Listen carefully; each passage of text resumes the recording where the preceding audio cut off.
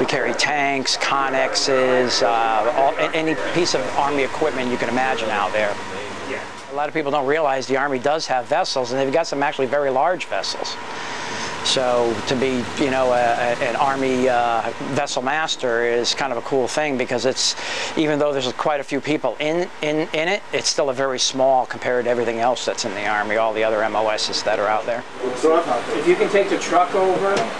Well, it was actually, I was a watch officer on my school training ship from college while I was in the Navy Reserve, and one of the other watch officers on there was actually a Coast Guard Academy graduate, but he was also in the Army Reserve. He was an A1 skipper in the Army, and I told him, you know, what was happening with me in the Navy, retiring and such. And he says, you should come over to the Army.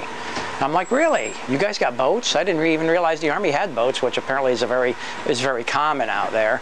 And he gave me the contact information to talk to some people, and it was a bit of a circuitous route, a bit of an uphill battle to get transferred over, but I was able to do it, mostly because of my age. Once you get to reach a certain age, you have to get waivers for everything. I've been a merchant mariner since I got out of college in 1981. Been, you know, running boats on lakes and the ocean for, you know, many years prior to that. So it's, I guess you could say it's kind of in my blood. Sail Army.